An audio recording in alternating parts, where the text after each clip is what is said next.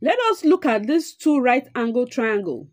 This is triangle ABC and angle BAC is 60 degrees and it has a height of 1 unit.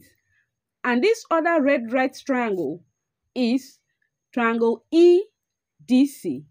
It has angle DEC as 45 degrees and an hypotenuse of the square root of 3. When we place the two triangles side by side, they share the same base.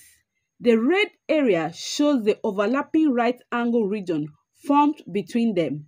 F is their point of intersection. We are to find the portion shaded red. Note, this diagram is not drawn to scale. Now let us solve. Now let us focus on triangle EDC. This angle is 90 degrees and this angle is 45 degrees. So this angle will be 45 degrees.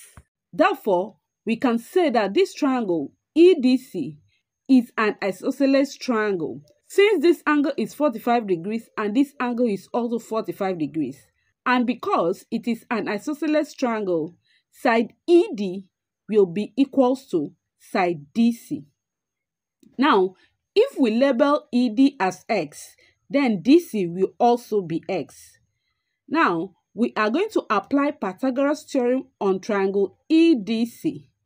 Pythagoras theorem says that the square of the hypotenuse is equal to the sum of the square of the other two sides. In triangle EDC, we will have EC squared equals to ED squared plus DC squared. So, when we substitute the values, we will have the square root of 3 squared equals to x squared plus x squared. We simplify, we still have the square root of 3 squared equals to 2x squared. And that's the same thing as 2x squared equals to 3. Now let's divide both sides by 2. We have x squared equals to 3 over 2. And let's take the square root of both sides. We are going to have the x equals to the square root of 3 all over the square root of 2. Now let us rationalize. Rationalizing means multiplying both the numerator and the denominator of this fraction by the denominator. So let's go ahead and do that. We are going to have the square root of 3 all over square root of 2 times the square root of 2 all over square root of 2. So square root of 3 times square root of 2 will be equals to square root of 6 all over. Now root 2 times root 2 will give us 2. So x equals to the square root of 6 all over 2. Here we can see that DC, which is the length of this triangle, is root 6 all over 2. Next, I want to focus on triangle ABC. This point is 90 degrees. Here is 60 degrees.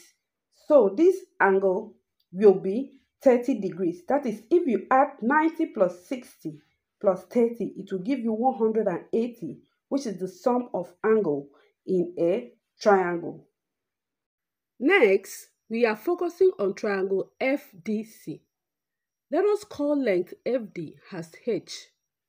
In this right angle triangle, we have an angle which is 30 degrees and one side is root 6 all over 2. So, we are to find the value of H.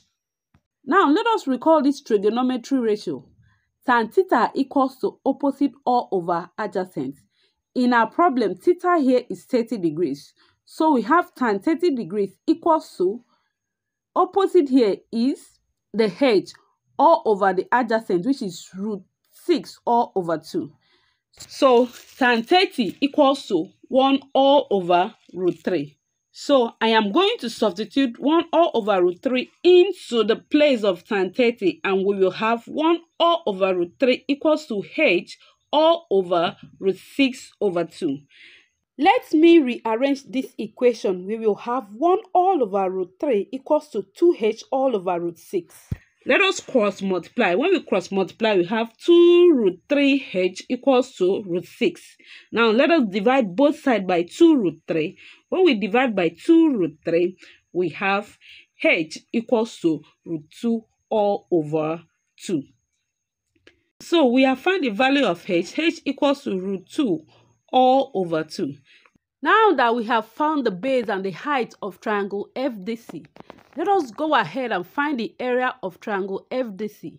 The formula for area of a triangle is half base times height. Let us substitute the values into the formula. Area of triangle FDC will be equals to 1 over 2 times root 6 over 2 times root 2 over 2. So that will be equals to root 12 over 8, which is also equals to root 3 times root 4 all over 8, also equals to 2 root 3 over 8. Then when we solve further, finally we have root 3 over 4 as our answer. Kindly like, share and subscribe to my YouTube channel. Thank you.